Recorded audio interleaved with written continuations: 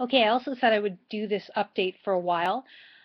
In another vlog that I created, I discussed how you can remove moles with iodine solution. And iodine solution is not available over the counter in the States because it has been used in the past to produce meth.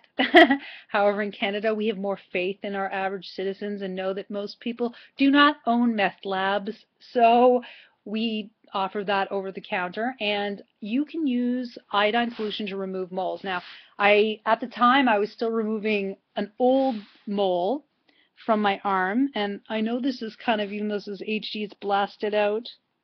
I can't tell. Hold on, let's see if I can turn on the contrast.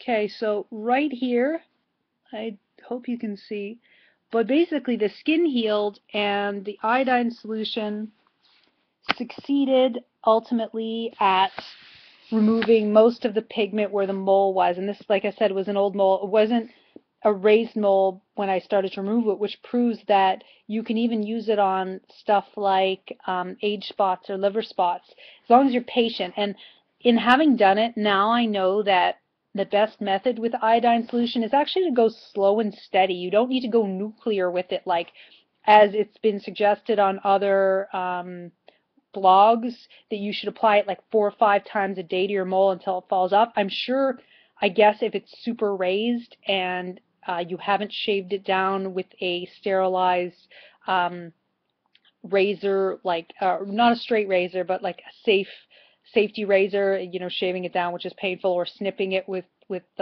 clippers that have been sterilized. I cannot possibly emphasize that enough. I can see why, if you don't do that, that you might want to like blast it because it'll fall off faster. But I've found that it takes longer to heal the more aggressive you go with it.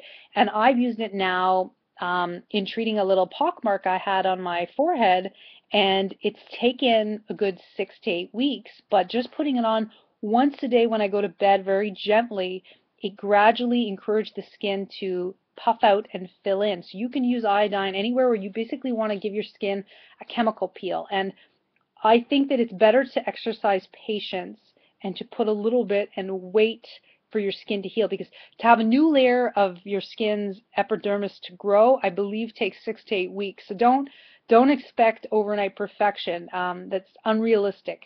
If you really want something too as well removed immediately, you're better off going to the dermatologist and having them cut it off or freeze it. Although you are at a greater risk, I would believe, of getting a giant scar. So far, iodine is amazing. It works to remove moles. Again, if you have a mole that you suspect is cancerous, please don't treat it yourself. Go to a dermatologist.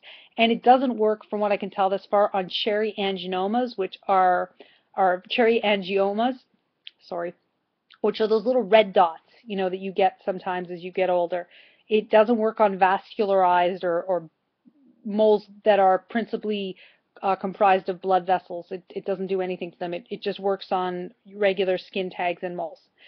So that's that. And I imagine it would also work on warts. So be patient with it. Don't go crazy. Slow and steady. It works. That's it.